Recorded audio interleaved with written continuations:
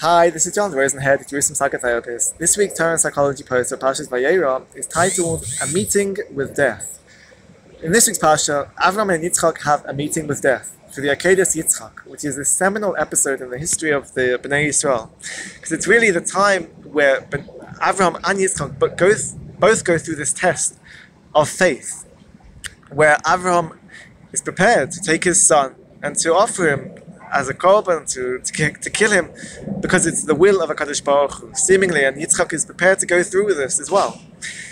And the value, as we said, the value of this episode of Akedas Yitzchak is because it develops this intrinsic emunah that Avraham and Yitzchak have in HaKadosh Baruch Hu. It develops this faith, this significant, ultimate, this value of complete devotion, commitment, and faith in HaKadosh Baruch Hu, and then it implants this value into the spiritual DNA of the Bnei Yisrael for future generations. So I'd like to look at this episode of Akedas Yitzchak from a psychological perspective, as we said, because it clarifies for Avraham and for Yitzchak, it clarifies their value, this value of total faith, emunah in HaKadosh Baruch Hu. Because if we look at this idea of Avram and Yitzchak, of going through the Akedas Yitzchak, we say it was a meeting with death in a psychological perspective. In particular, there's the therapy of ACT, acceptance and commitment therapy. There's an exercise called the tombstone exercise or the eulogy exercise that actually uses this concept of a meeting with death in order to clarify a person's values.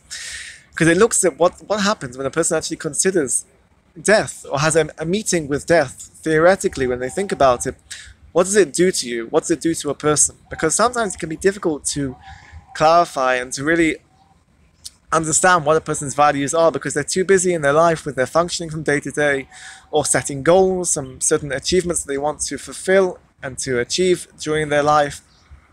And people are busy with that, and sometimes it can seem vague when a person tries to actually stop and understand who they are, what they stand for, what are their values.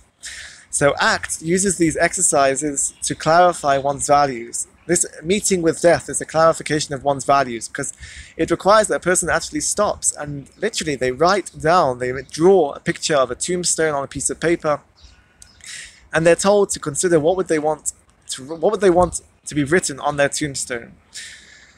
Or they consider their hesped, their eulogy, what would they want people to say about them. And this actually demands from a person to stop and have a meeting with death.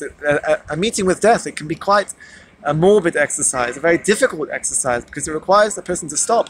And through considering death in this way, it really does help a person to connect with their values.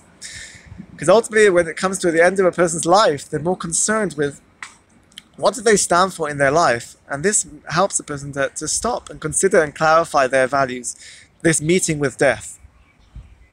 And this is what Avram and Yitzchak did achieve through their Akedas Yitzchak. This meeting with death helped them to clarify this value, this intrinsic value of emunah in HaKadosh Baruch Hu.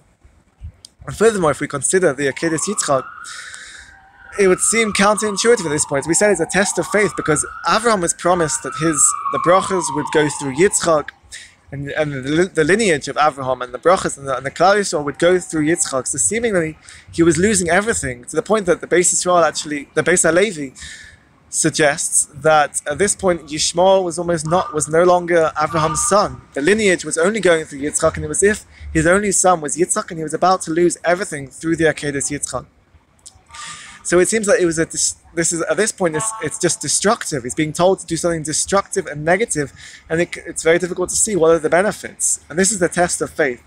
And indeed, in life, when we face challenges, and it's also an intrinsic concept and a belief in the hashkafa in Judaism, that when we have challenges, sometimes we don't see the benefit initially. It seems to be even destructive or negative. And we don't see how it's going to work out in a productive or beneficial way, but we have to believe that it will work out for the best. And this is what we see from Akedas Yitzchak. And from a therapeutic point of view as well, when a person is struggling with something, especially when they go through a therapeutic process, sometimes their requirements and the exercises in therapy seem counterintuitive or even destructive, and we don't see how it's going to be beneficial.